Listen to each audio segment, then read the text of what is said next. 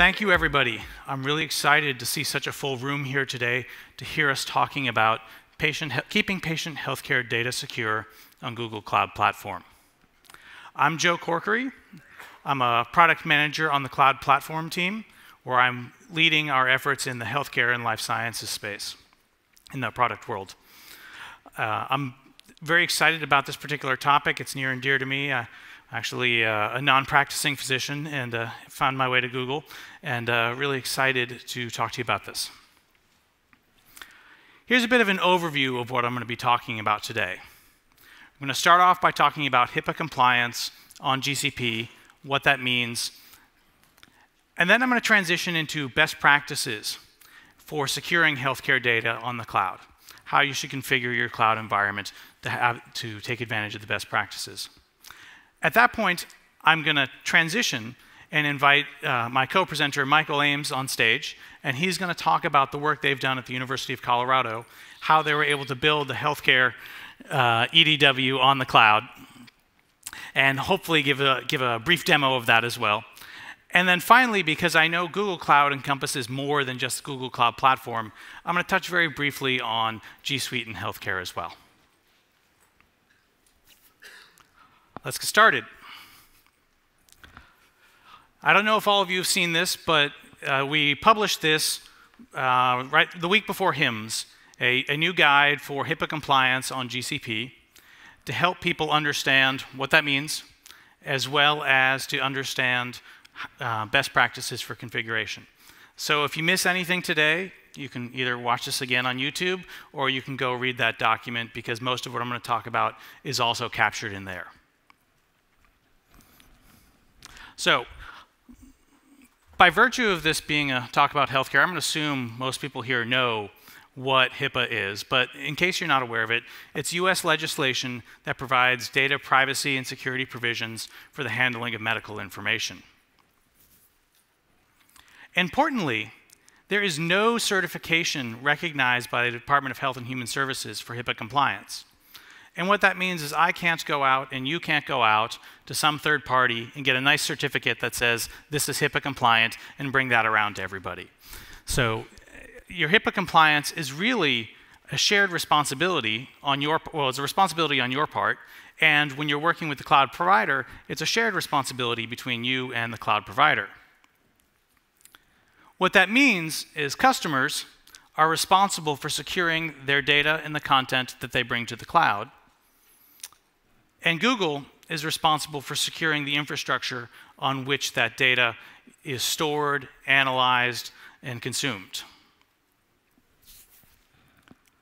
This is a high-level diagram of the spectrum of the shared responsibility model across SaaS, PaaS, infrastructure as a service.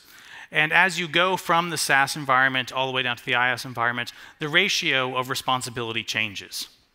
So when you look at a SaaS model like Gmail or Drive, ultimately the customer is responsible for the data and who has access to the data, but Google has much greater responsibility on securing everything underneath it. But as you move to the IaaS model, Google has the responsibility for securing the infrastructure, but you as the consumer are responsible for the operating system that you install on top of it, how you configure your firewalls, and beyond. I'm going to talk about these terms a fair bit in the talk, so I'm just going to quickly define them in case anybody is not familiar with them. Protected health information is really health information that includes demographic info, as well as information that refers to past, present, and future medical information, as well as the provision of that healthcare, and finally also the billing of that.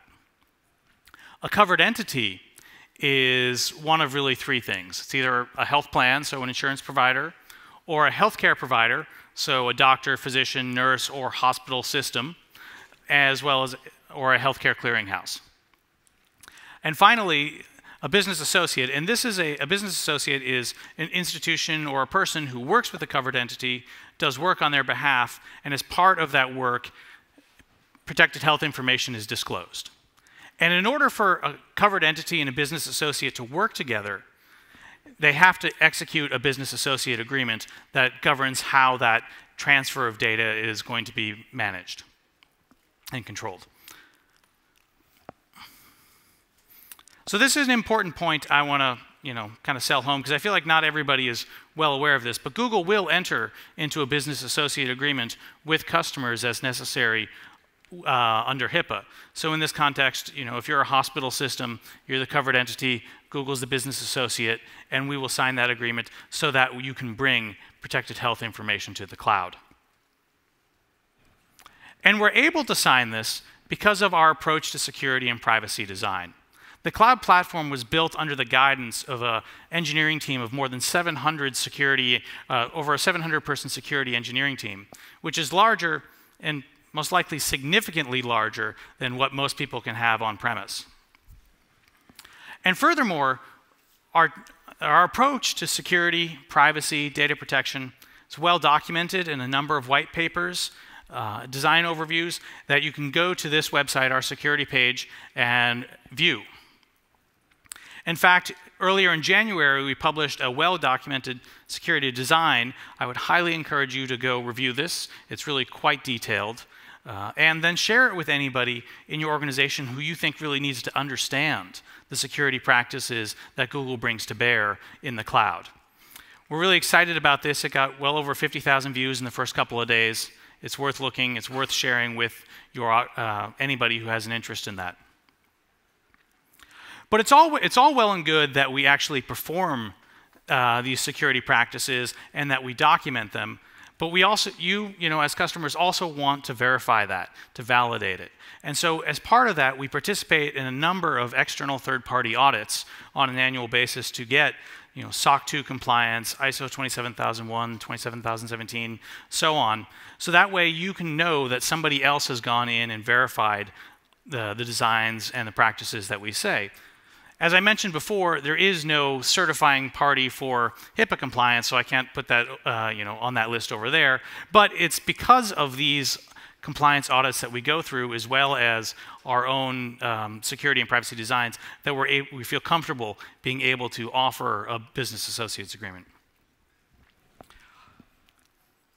The business associates agreement covers a number of things.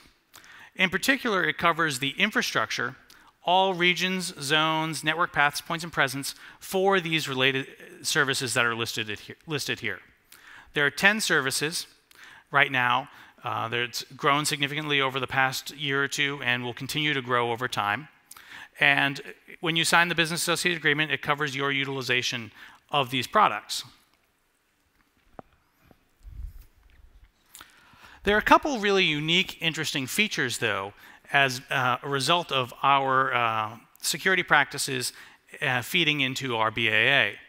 And because the BAA covers the infrastructure underlying these products and not just a secured set of infrastructure to run just that in a HIPAA-compliant fashion, it means you don't have any regional restrictions.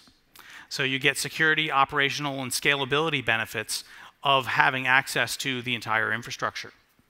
It means you can have multi-regional redundancy.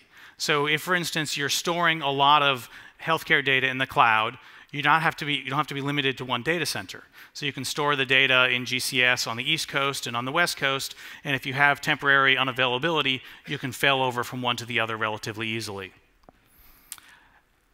Furthermore, as part of this, you can use any of the VM instance types. So you can take advantage of preemptible VMs, which are very useful in terms of saving a lot of money for batch workloads where you're tolerant to the VM coming down and being able to easily restart it. With all that in mind, and because we don't have to actually build out and maintain a completely separate infrastructure stack in order to offer you a HIPAA-compliant environment, we can offer the same pricing. There are no additional fees, charges, taxes, commitments that you have to make in order to operate under the BAA. Let me talk a little bit now about some of the specific customer responsibilities. I have two questions that you really need to answer before we move on. And the first one is, you need to answer for yourself, are you a covered entity or a business associate of a covered entity? And then you also need to answer, does the workload that you want to bring to cloud require that you have a business associate agreement with GCP? I can't answer these questions for you. Hopefully, you already know these answers, and if you don't, I would encourage you to seek legal advice. Now, if you answered yes to both of those questions, this is what needs to happen first.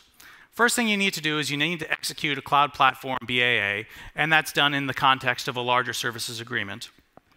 And then for that environment that you're working in, you need to ensure that you can disable or otherwise ensure that you're not using Google Cloud products that are not explicitly covered by the BAA when you're handling PHI. And finally, and this goes back to that shared responsibility model, you need to ensure that anything that you build on top of this infrastructure also meets the HIPAA requirements. So any applications that you might install, as well as your use of that application. So let's talk a little bit more about individual best practices. I'm going to start off with identity and access management. The first real principle to be aware of is this principle of least privilege. And this is the idea that nobody should be granted permissions beyond what they absolutely need to get their job done. So you should not be granting permissions to everybody in your organization to the data. You should not be giving everybody owner roles on the projects. Instead, what you should do is you should put the work together in as small as projects as possible, grant specific roles to those individual projects, and only give people who have a business need for that those particular roles. As part of that, we encourage people to use groups. And what you can do is you can take groups and assign a permission to that group as opposed to assigning a permission to an individual user. And what that means is you can say, okay, this is our security admin group. And people in the security admin group have these permissions. And if I remove you from that group, you lose all those permissions. You don't have to go and change your whole IAM policy for your project to remove you. It makes it very easy, especially with people moving around. But part of that means you also need to tightly control who has the ability to change identities and policies. So you want tight configuration over who has user management, group management, and IAM policies. In addition to that, you also want to audit policy changes with some frequency. In particular, you want to go and look and say, were the changes that were made appropriate? What you can see on the screen right now is a screenshot of the activity panel on the Cloud Console, which is showing you an IAM policy change. And this is, I'll talk a little bit more about auditing in a little further on. And then this last bit with regard to IAM is we encourage people to rotate your service account keys, or if you're not going to actually do the rotation, to have a plan in place for how you're going to rotate those keys if you need to do that. And this is important because the service account key is what allows you to authenticate as that service account. So if that key gets lost, you want to be able to rotate it very quickly so nobody has access to that service account. Encryption. This is kind of an easy story for us here because all customer content is encrypted at rest on Google Cloud Platform. We're the only cloud platform to provide that by default. What I need you to ask yourself then is, does your organization have any other encryption requirements beyond what's required by HIPAA? And if you do, we have options for you. And they run along a spectrum from highly automated of the everything is encrypted by default to the more managed key management service, as well as the ability to provide your own customer-supplied encryption keys. I'm going to talk briefly about storage. So if you're using cloud storage, we encourage people to use GCS object versioning because this is very useful for building a data archive as well as protecting against accidental data deletion, which I know is often an important requirement when handling healthcare data. There's a tool that people use with cloud storage called GSUtil, and there are a couple security and privacy configuration things that you should be aware of there. First of all, you never want to share credentials. Everybody should bring their own credential when they use it. And that's important because sometimes secure sensitive information can be captured in the configuration file for that application. And so you want to tightly protect access to that for whoever is using it. And more importantly, if you're going to use this in a production environment, use a service account credential instead of individual user credentials. It's easier to control. audit logs. So these are what allow you to know who did what, where, when on your platform. Very valuable, especially when you're working with health information. There are two types of audit logs. There's the admin activity log, which basically captures all the actions that you take that make a change to a resource or your service. And then there's the data access log, which captures all the requests to read, as well as all the interactions with the data managed by that service. So if you were having a database service and actually touching the data, that's where those logs would be captured. I have a couple examples of typical operations as they would be classified one or the other. You can see up here right now, there are two ways that the audit logs get surfaced to the users. On one hand, you see the Cloud Activity Console, which provides you a high-level overview. Basically tells you what are the important points and makes it really easy for you to see. On the right is the raw log being able to be seen inside of Stackdriver Logs Viewer. So if you want the full details to actually look at the individual logs, you can see them right there. Let's talk a little bit about some of the best practices for audit logs when you're working in this environment. What we encourage people to do is we encourage people to first set up their export destinations. So you want to send your logs to another location for long-term archival. You can send them to GCS for long-term archival. You can also send them to BigQuery and use that for archival as well as forensics and analytics. I'm seeing a lot of interest in using BigQuery as a tool for log analysis. We also want you to configure access to the logs in a way that's appropriate to your organization. So as I said earlier on the topic of least privilege, you only want to give people who need to see the logs right to see the logs. And there are three permissions that you should be aware of. There's the logs viewer permission, and the logs viewer permission grants you access to the admin activity logs. There's the private logs viewer permission, which grants you access to the data access logs. And we decided to give them an extra permission because we thought perhaps that data might be a little bit more sensitive, and you might want to break out who could look at one versus the other. And then the final permission that you should be aware of is the logs config writer permission. And a person with the logs config writer permission is a person who can set up new export destinations. And this is a pretty powerful permission because it allows you to take your logs out of here and send them somewhere else. So you should not, the person with that permission should be, very few. And finally, as I talked about earlier, you want to regularly review these audit logs, and you can do them inside of Stackdriver Logs Viewer. You can do it inside of BigQuery, or with a variety of third-party tools.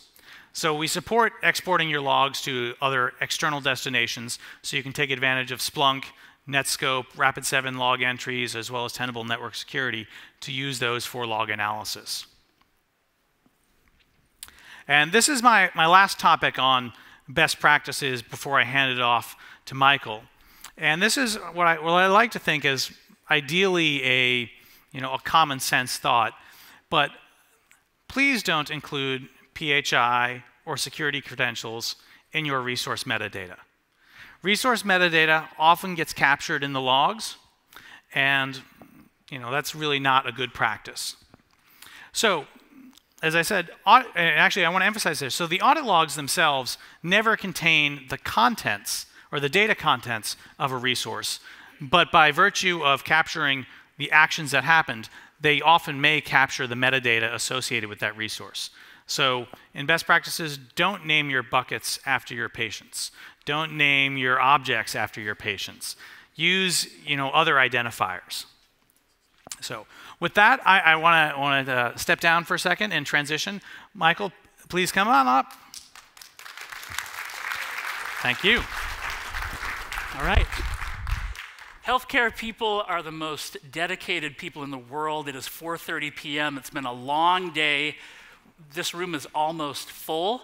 Thank you for being here. I hope that by the end it will be worth it. Now, I can't see you really well, but if you'll do this for me, raise your hand if right now your organization has protected health information on the Google Cloud today. Okay, now put your hand down if you work for me. Okay, now raise your hand if you would do it if you could get over the organizational and the security hurdles, if you could talk your people into saying, yeah, we can do this, put your hands up. Great, okay. This presentation is for you, and this is a great time to be a healthcare-related organization looking at a move to the cloud. And I'll tell you part of why it's a great time is a year ago, I was here with my team, and my team is here, thank you. I was here with my team and talking to everybody I could find from Google, other customers in the leadership circle, saying, hey, we're trying to get our PHI up onto the cloud and we want to do it right. Where's the HIPAA security playbook that's going to tell us how to do this in a way that's safe and secure and is going to protect patient privacy and keep us all out of jail? And everybody's like, yeah, that's a good idea, we should get one of those. Right? But it wasn't there. And we spent a lot of time on our own, working with our team, working with external partners, with Google, trying to figure out the right way to do it. And what Joe has just presented is that playbook that we wished had been here a year ago that isn't, and you have that now. So this is a great time to be embarking on that journey. And what I'm going to talk to you about is what our journey looked like, and then go back and talk specifically about some things that you might take back to try to win this battle for hearts and minds within your organization to allow you to take this step, move to the cloud, enjoy the technical benefits that we've been learning about here, and do it in a safe and secure manner. So, part one, what we did. This is a little bit about us. My organization is on the bottom of that right square there, Health Data Compass. We're an enterprise health data warehouse within a larger organization, the Colorado Center for Personalized Medicine. This is a great organization that was formed just recently, collaborative between UC Health, Children's Hospital Colorado, CU Medicine, and the University of Colorado School of Medicine, who got together and said, what could we do better than we're doing today if we put all of our data in one place? And specifically, what can we do to help to advance this field of personalized medicine? For those of you for whom that's a new term or a vague buzzword, for us what it means is let's gather as much data as we can about every patient at the clinical level. Let's then go in and gather everything we can learn about them from a molecular or genetic standpoint. Let's put that together and analyze that data and see if we can figure out how to deliver targeted diagnoses and targeted therapies based on everything we can possibly learn about you, not just the handful of questions that the doctor is asking when you show up at the bedside. So that's our job. And specifically within Health Data Compass, we are tasked with that integration of these vast amounts of data in a way that our researchers and hospital administrators can use it to serve a wide variety of purposes. I'm going to give you a little bit of company history now.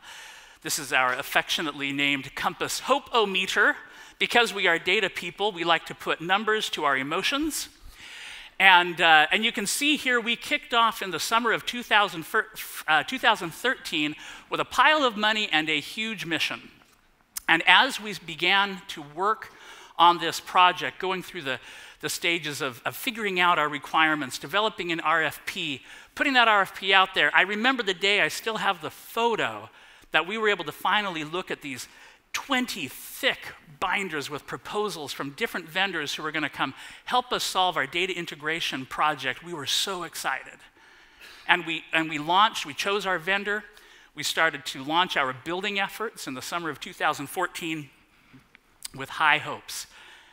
And then what happens? Right? Many of you have been through this cycle where once you get your hands on the technology and you start to work with it, you realize this is harder than we thought it was going to be. That sales pitch sounded so good, right? And now as we're working with it more and more, we're finding ourselves a little bit more disappointed. But we did, by the skin of our teeth, reach our go live in the spring of 2015. Now, notice how much time passed between our go live and our Hope-O-Meter dropping to all-time lows. About 3 months was all it took. We were having some trouble. We were drowning under the weight of maintaining what turned out to be a very heavy, very brittle, very error-prone on-premises infrastructure. It was a top-to-bottom stack, all of one brand, supposedly tightly integrated and was going to service all of our needs. And it was possible to achieve that, but only at tremendous effort and expense that to us felt like constantly having to go back and flip on a really heavy, really costly light switch. All it did was keep the system running. And we were spending resources on those activities that we would much rather have spent on value-added activities for our stakeholders. We expected this server to blaze right out of the box. We had a lot of off-the-shelf software we expected was just going to work. And what we had hoped was that by investing so heavily in what honestly was the most expensive of that big stack of binders and proposals, that we would be able to accelerate to business objectives. The reality is that wasn't the case, and that presented us with a problem and was frankly quite depressing. And then we had an interesting day. So this is my good friend Marianne Leach, whom some of you may know. This is a great International Women's Week, another of these great visionary women leaders in healthcare whom we're celebrating. She was CIO of Children's Hospital at the time, and she had this idea. She called me up, and she said, hey, I just got invited to a thing to go learn about the Google Cloud. Do you want to come? At which point I rolled my eyes, right? Because she's a visionary, she's a thinker, and the thing about visionary people with great ideas is they have a lot of ideas, they're not always good, right? And she was one of these, and I thought, oh, I don't know, until she said it's at a fancy steakhouse. Google Legal made me redact the name of that steakhouse. All right, but we went to a fancy steakhouse. And I thought, okay, I could be persuaded. And so we got together and we went to this Google Cloud sales pitch downtown, wherein we discovered that there was no steak. No steak at all. There were only canapes. Do I look like a guy who was happy to be served a piece of fish on a cracker when I thought there was steak? No, I am not that guy. But what we did do is we spent the day learning about the Google Cloud from Doug Daniels, who's here in the second row, and he was talking about BigQuery. And he was talking about Google Genomics. And he was talking about this concept of operating on a completely serverless architecture. And think about where we were drowning under the weight of maintaining our servers. Our minds were blown, right? You like my classy diagrams here? So we started to think, well, this would be amazing. And where was this 2 years ago when we started? How come we didn't know about this then? And we realized as we considered this question about could we shift our operations to the cloud, that there were some things that had changed. In those couple of years, there were significant advances in cloud technology. There were new attitudes about cloud services. Where when I started at the university back in 2009, you talked about putting data in the cloud, they would laugh you out of the room. And people were starting to think about this as maybe a reality. We understood better the potential of the business case, and we had learned some things, and we thought, maybe we could do this. But I want to tell you a little bit about the challenge that we had to overcome. Like I showed in that first slide, there are 4 separate legal institutions involved in our organization, 2 major hospital systems in Colorado, a university and a physician practice plan, which even though many of them have their roots in the university, are literally now separate legal institutions. One does not operate the other. Each of them has their own security officer, privacy officer, legal officer. We have a steering committee consisting of the executives from all of those organizations. And put yourself in my shoes, going in front of this group of people and asking for a do-over, right? Just a few months after our go-live. But we felt like, given the experiences that we were having and our responsibility to our stakeholders and our patients, that we needed to take care of every opportunity that we could. So here's how we strategized this. We said, let's do with Google what we could not do with our original system. It took less than 6 months for us to realize that we were having serious problems. And we set out to do a detailed pilot project on the Google Cloud platform in 6 months, in stealth mode, not telling anybody who didn't need to know, while we continued to build out and operate our legacy system. Now, how is this possible? we're going to talk in a little bit about zero-depth entry and pay-as-you-go models and how it enables this kind of thing where traditional models do not. And we laid out this plan, and we executed this plan, and we did it with the intent to answer these questions. We wanted to find out, is it compliant, legal, safe? Can we do everything we need to know? We literally built all of the components necessary to operate our data warehouse because we did not, I can ask for one do-over. I can ask for two, at which point I sharpen up my resume and I go find other jobs, right? We only had one chance to do this a second time. So we had to make sure that we were getting it right. We wanted to make sure that the capabilities were there and also measure costs and long-term benefits so that we could make a compelling case for why our organization should make this change. Which we did, and we built this in 6 months. So you can see here our data sources coming in from our hospital partners and from the Colorado Department of Public Health, because one of the things that we wanted to prove was the effectiveness of this platform in integrating data that came from sources other than our own. We load that data into the Google Cloud platform through Google Cloud Storage, Google Genomics, into Google BigQuery. We transform, we clean, we harmonize, we do all of the work there in the cloud. So again, follow me. For those of you who work in data flow architectures, we load the data as unchanged as possible into the cloud, and we let the scalability of BigQuery be our friend in doing all of the transformations that are necessary, and then we deliver reports via Tableau.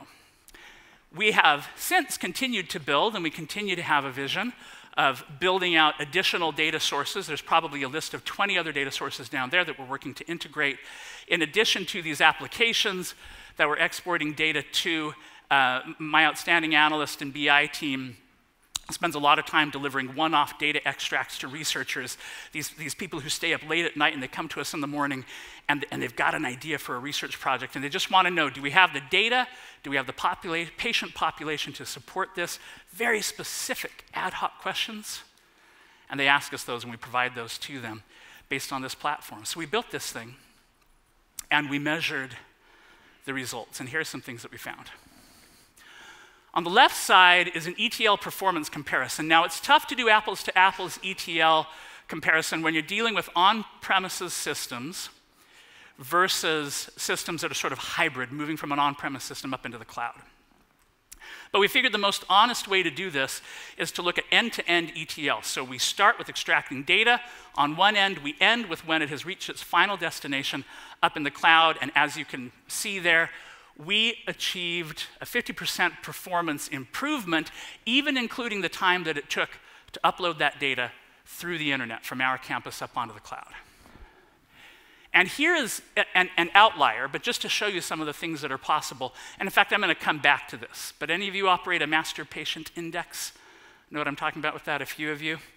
We had a big win there, but we'll talk about that a little bit more in a minute. When I show these costs, I'm always asked, and Google Legal asked, are there real numbers behind this? There are. These are our annual infrastructure costs. I'm not giving you the real numbers, but the ratio there is correct. You can see that having moved from our legacy system to Google BigQuery, we anticipate spending 60% less on annual infrastructure costs. And we've operated this now for close to 10 months, and we have actual data to validate those numbers for us. Projecting that out over 5 years, you can see that year over year, we experience reductions in cost and a cumulative total infrastructure reduction, again, of around 60%. And if I was being totally honest, that reduction would even be higher. Because you can see in fiscal year 20, that big red bar represents end-of-life equipment for our on-premises system and the need to replace that. If we were really doing it right, we actually would have done an expansion of our system in fiscal year 17, and that would drive that ratio even higher. So, we did this pilot. We got these great results. I want to back up now a little bit and talk about how you take on the battle for hearts and minds. So we have this committee. I told you about these 4 institutions, and each of them has a security officer. Each of them has a privacy officer. Each of them has an attorney, and once a month they literally get around a boardroom table that looks just like that for us to bring our questions to them. Now, Google Legal, I normally present this slide with a bunch of cropped out pictures of Nancy Reagan's face. Think about it. With all respect to our lovely and elegant former First Lady, we call this the Nancy Reagan Committee because the security officer, the privacy officer, the legal person all have just one job description, which is?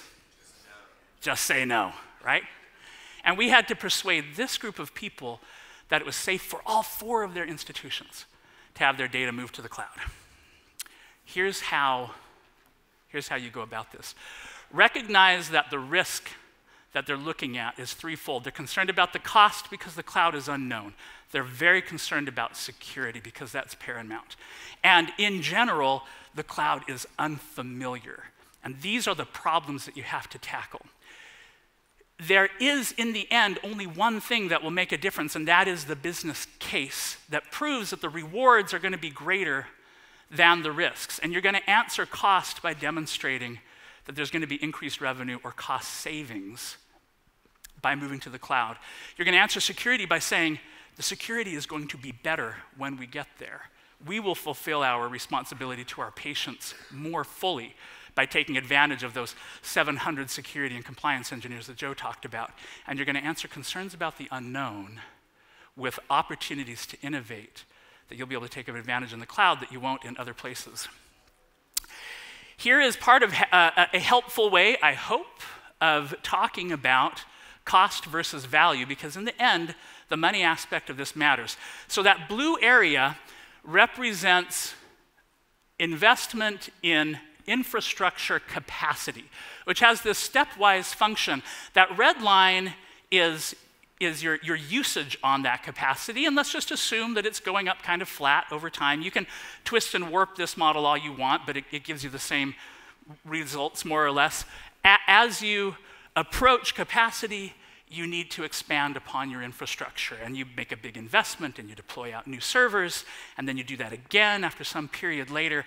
And the thing that happens is the infrastructure that you had invested in that you're not using, that time between when you first make the purchase and when you start to reach capacity is considered waste. That's money that you've spent that you aren't using.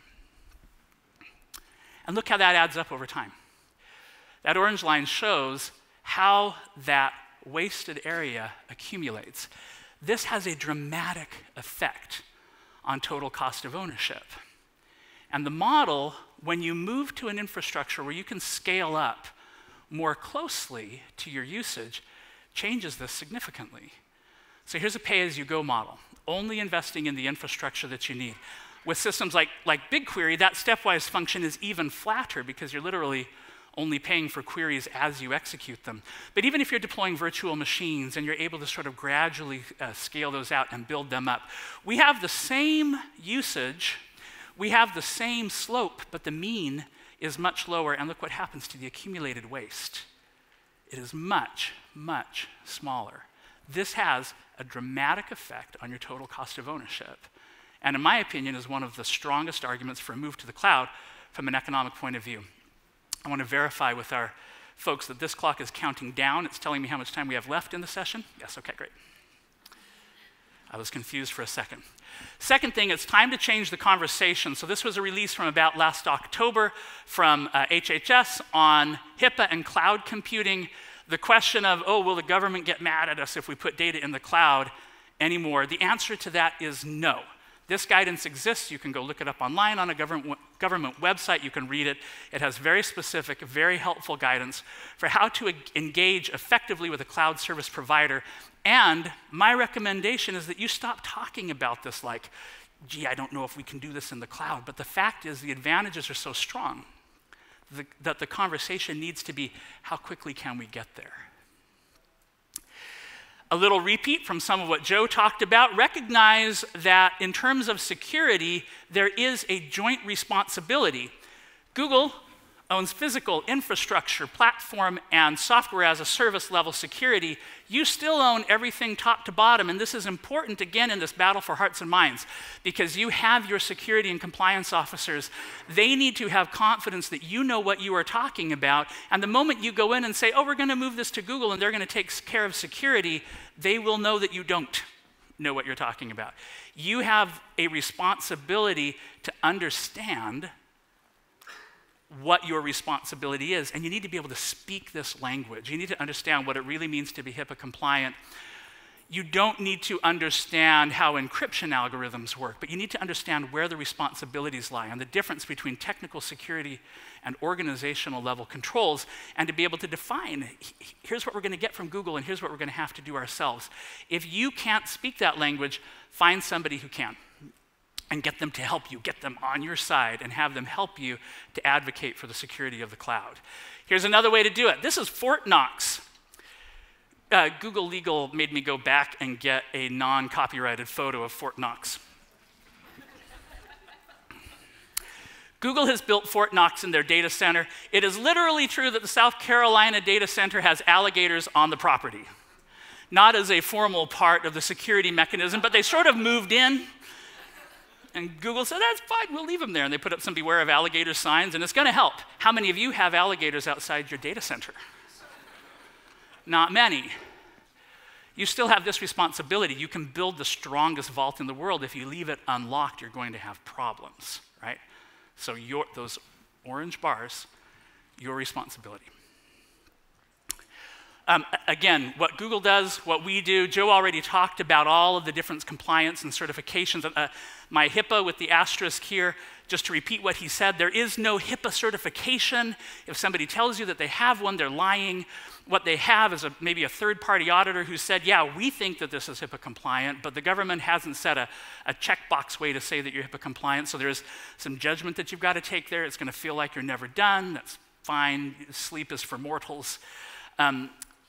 Recognize that Google is, I'll be honest, one of the things that brought comfort to our legal folks was recognizing that in the event of a breach that was Google's fault, Google's got a lot of resources that in the event of a lawsuit, we're confident they could probably cover our expenses, right, if that had to happen. We hope that never happens. But there is work here for you to do as well. Map those various compliance certifications to whatever requirements your organization has. If you want to throw independent pen testers at it to make people comfortable, do that. In fact, one of the early things that sort of said, wow, I think we're going down the right path is again, I asked Doug Daniels, I said, so if we wanted to have our in-house white hat hackers go after this thing and try to penetrate BigQuery or something like that, could they do that or would we get in trouble? And he's like, go for it, right? Because Google is doing this always themselves. They're giving out money to people who are trying to hack their system. You can build hybrid monitoring and alerting systems if you have local systems, if you're using Splunk or Nagios or other systems that your security people are comfortable with, fine, let them have those things. And build mechanisms that allow them to use sort of hybrid approaches to monitoring and alerting. And watch the contracts. So I was going to make a whole slide, but there's probably another hour on making sure that your contracts are unambiguous and appropriate liabilities are set up. Finally, to the innovation point, please think beyond the lift and shift, let's get our virtual machines out of our data center and onto Google. There have been a lot of discussions here and in the keynotes about how you do this kind of incrementally. Fine to take an incremental approach, but don't get your VMs out of your data center and into Google's and consider yourself done, because the greatest gains are to be had in the Cloud 2.0, Cloud 3.0, thinking beyond virtual machines and into SaaS and PaaS offerings. So here's one. A couple of super smart guys on my team here work together to see, hey, we've got every time we do a data load, we have to take these 6 million patient records and do this big fuzzy match cross join. We want to find out if Bobby Peterson at the Children's Hospital is the same as Roberta Peterson at the adult hospital with 10-year apart visits. That's a tricky problem. It's a huge computational challenge. And any of you who operate systems like this, you know it's not a small effort. Our legacy system had an expensive application and server that this ran on, and to do that 6 million record fuzzy cross-join took about 8 hours. They re-implemented this in BigQuery, using BigQuery's user-defined functions, using JavaScript in order to do the fuzzy matching, ran it, and it finished in about 15 minutes, and it cost us about $1.50 every time we run it in terms of BigQuery computational power. That is the kind of win that you can get when you look beyond just moving your virtual machines into the sky and say, what can we do with some of these scalable, serverless tools that are out there? What could you do if suddenly you didn't have to keep asking, do we have enough storage space? Do we have enough compute power? What could you do with zero-depth entry? That 6-month pilot started in about March. In about June, my wife came upstairs and said, why do we have a multi-$1,000 bill to Google on our personal credit card?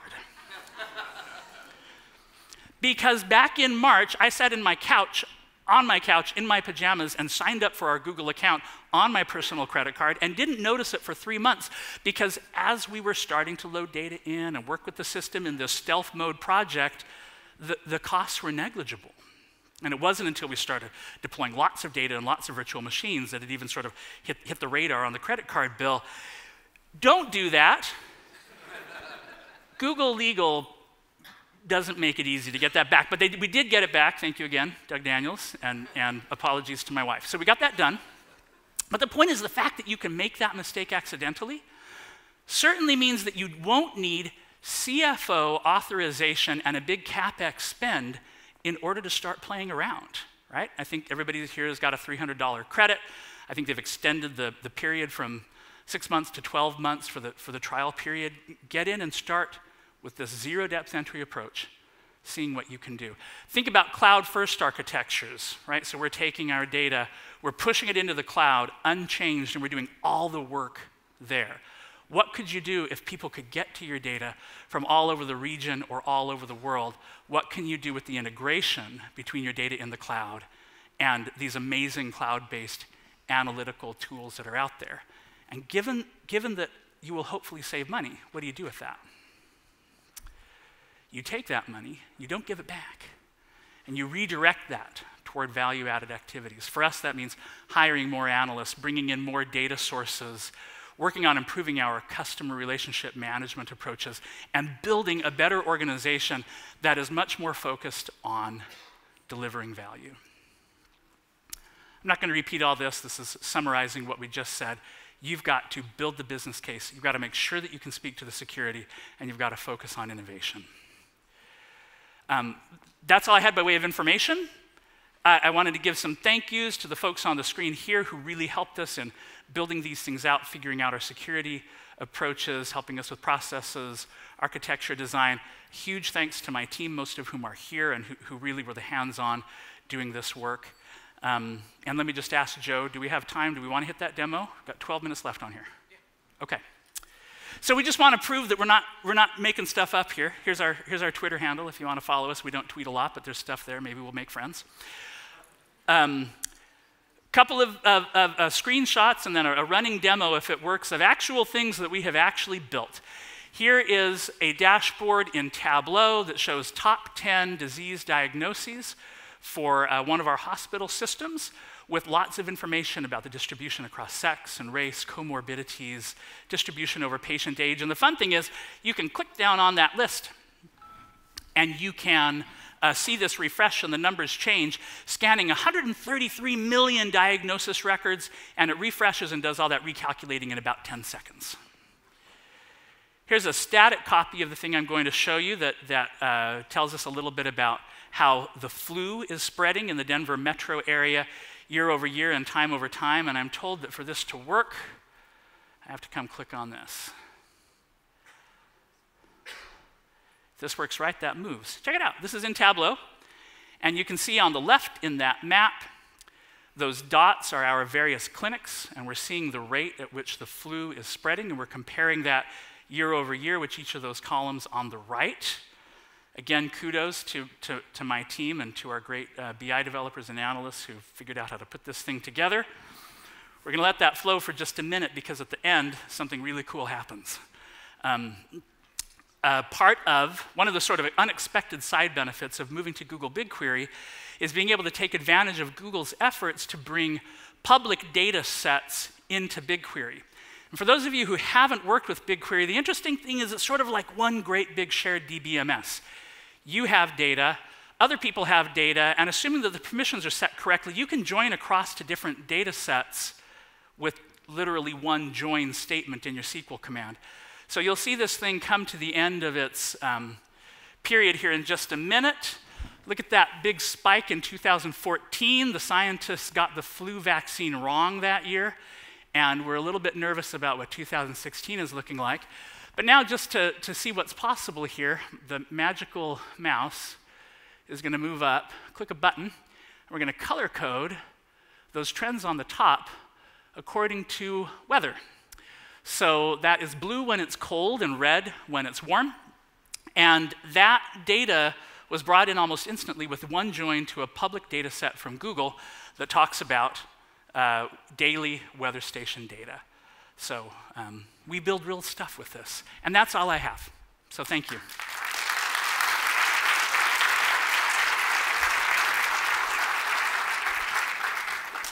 All right, I'm going to go through this last part pretty quickly because I want to make sure we have time for Phil to join us on stage. So in addition to Google Cloud Platform, G Suite is a popular tool in the healthcare business to provide secure productivity tools to help you help others.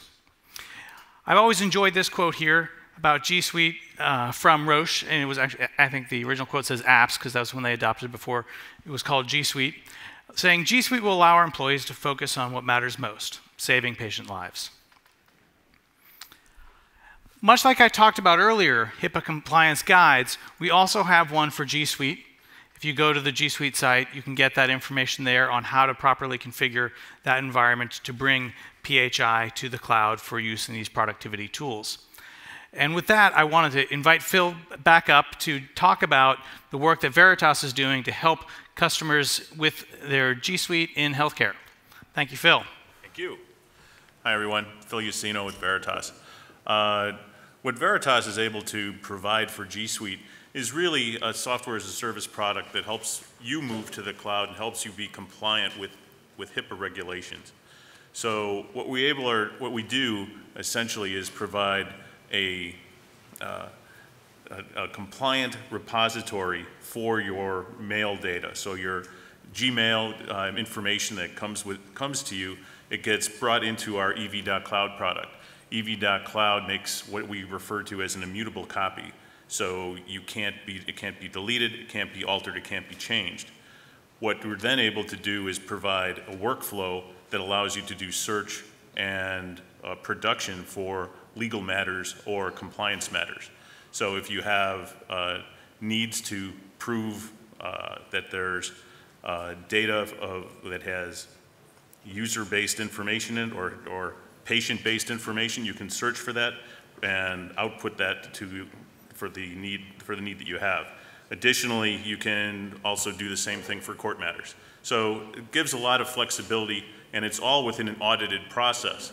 So you're able to have chain of custody, you have legal discovery, and also be able to respond for requests for patient data as well. So it gives you covers those three areas and allows your HIPAA compliance at the same time. So, and really that's the goal. It allows you to simplify your workflows. It allows you to meet regulatory and legal compliance and able to improve your both IT infrastructure and also your e-discovery productivity as well.